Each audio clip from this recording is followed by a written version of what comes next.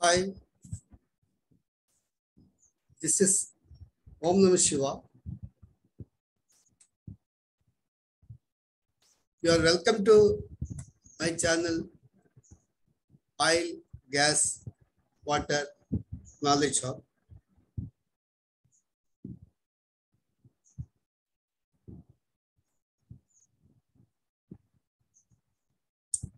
This presentation on shutdown activities, point number 3, as we discussed earlier.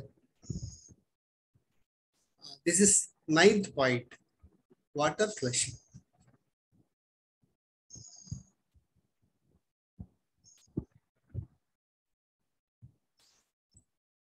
What is water flushing?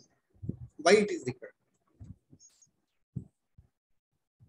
Maybe let us understand. If it is new construction of piping or vessels,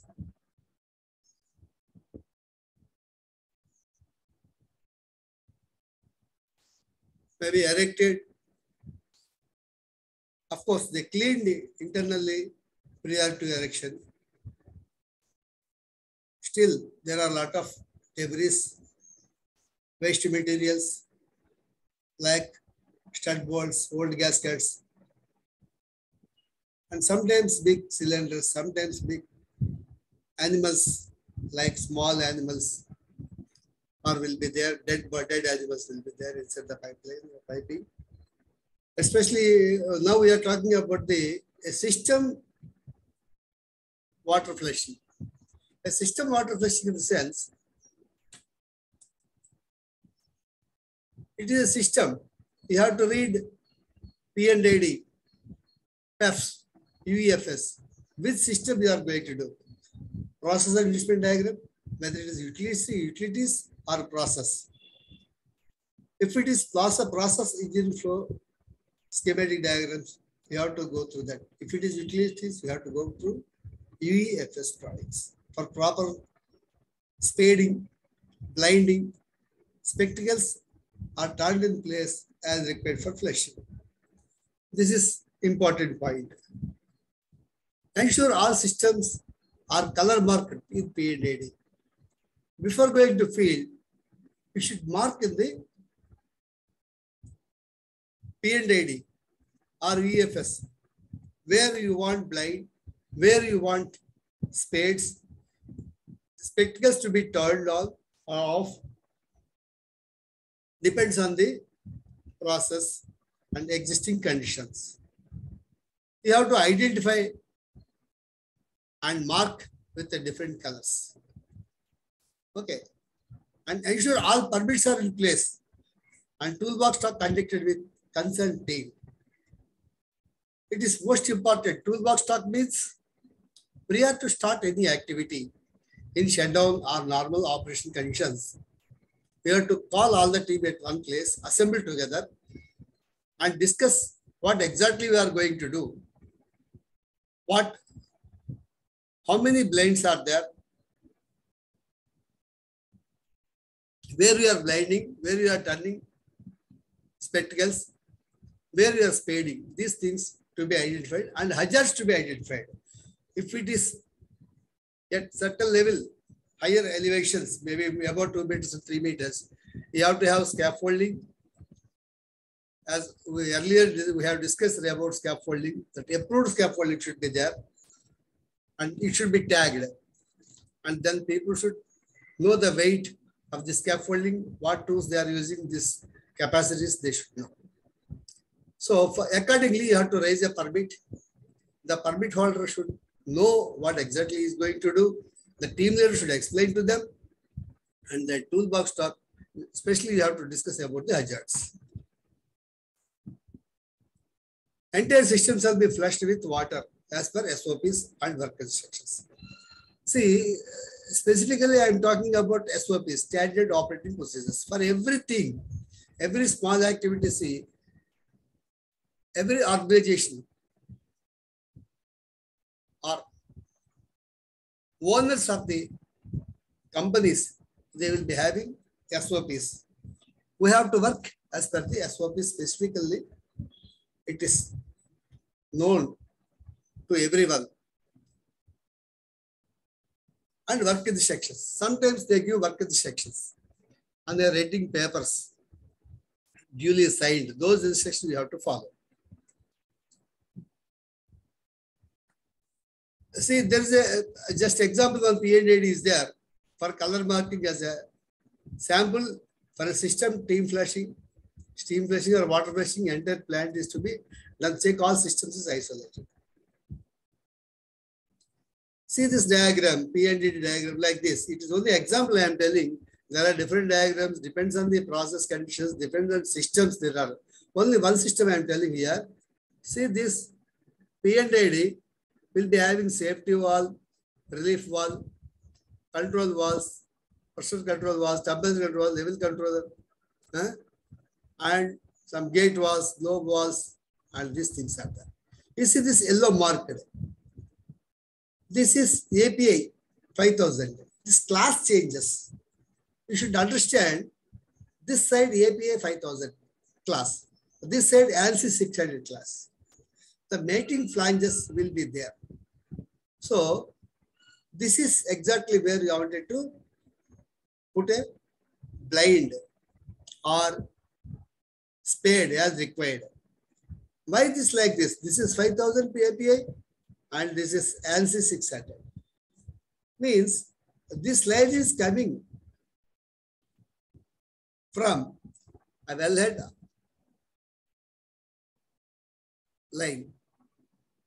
Then all wellhead lines mostly API 5000, which is coming from the well and connecting to the process system, one system. It is connecting here. This entire system is 600 class. There is no class change in this. That means all walls, piping material, this vessel thickness, material, everything on 600 class material. Again, you see this. This is again going to connect with the tag, atmospheric tag. This is same, class 600, class 600. There is no change in the class. Okay.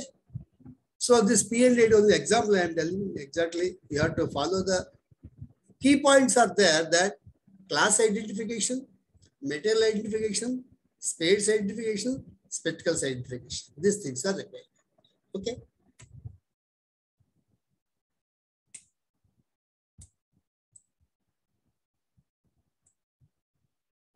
Water flushing of complete system. This is what is flushing. Many people will ask this question. There are similar answers everywhere is available. Flushing is part of a pre-commissioning activity, which involves pumping water or any other suitable medium in sufficient quantity and velocity through a given piping, completely filling that section is in such a way that the flow of medium through the system will forcibly remove any loose rust, construction debris, etc. This is the flushing. When you push the water with certain pressure, certain velocity, so inside the piping or equipment, whatever it is, it should come out. That much force is required.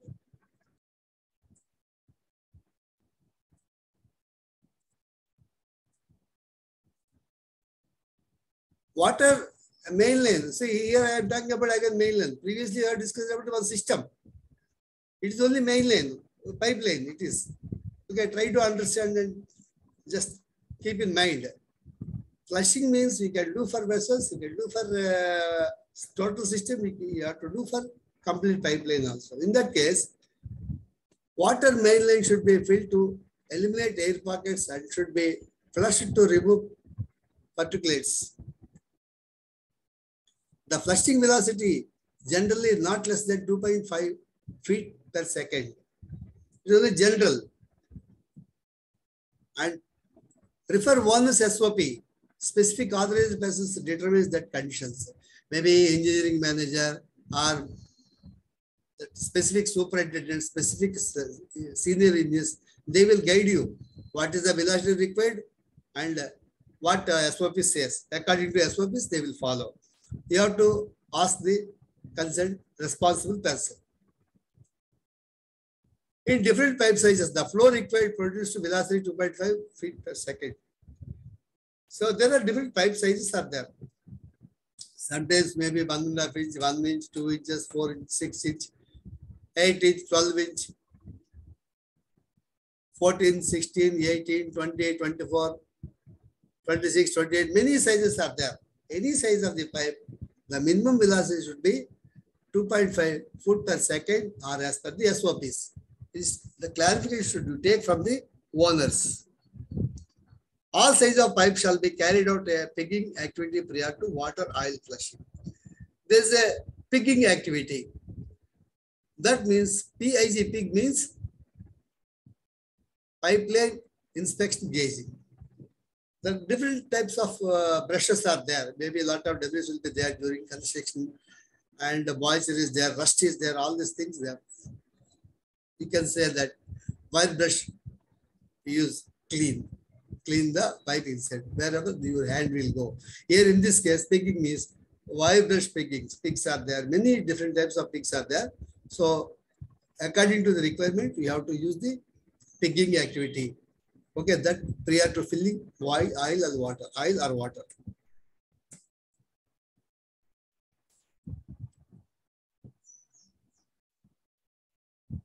Connect all pipe connections as per flushing drawings. That means filling, vent, drain, pressure gauge, etc. We have seen that PLAD. You can understand inlet lane, outlet lane, drain lane, vent lane, and pressure gauge points are there. These things you have to connect properly. Temporary connections are required in case you have to prepare for this. And pressure shall be maintained more than 40 psi as per owners or as per owner's specification, SOPs. And the minimum pressure shall be maintained 40 psi. So that means to approximately to about 2 kgs. Or SOP standards. They will say this much velocity is required, this much pressure is required. In the SOPs, they will specify. You have to ask the responsible person. Ensure that approximately filling discharge point shall be approximately 1000 gallons per minute to 2500 gallons per minute or as per SOP. Depends on the main line size. Here also it is mentioned, some people will fill with the fire using fire hydrants, maybe 2.5 inches, 4.5 inches, maybe different sizes are there. Or we can use a truck or tanker to fill the line like that. So that gallons per minute should be 1000 gallons per minute should be minimum or as per the SOPs. So this is what flushing activities in this video. So next video we will discuss about this water flushing activity. Next video we will discuss another point, number 10. Okay, my friends, any doubt, please contact me. You write a comment, subscribe this channel, write a comment. I will respond to everyone for every comment. Okay. Finally, thank you very much for watching my videos. If you don't understand, please review the video. Any doubts, as I told you, I am there to answer. I hope that this video, whatever I am making videos, will be useful for the juniors and sub-juniors and some experienced engineers who wish to work in oil and gas field. Thank you very much. Your knowledge is your asset. Don't forget. Have a wonderful day. Thank you.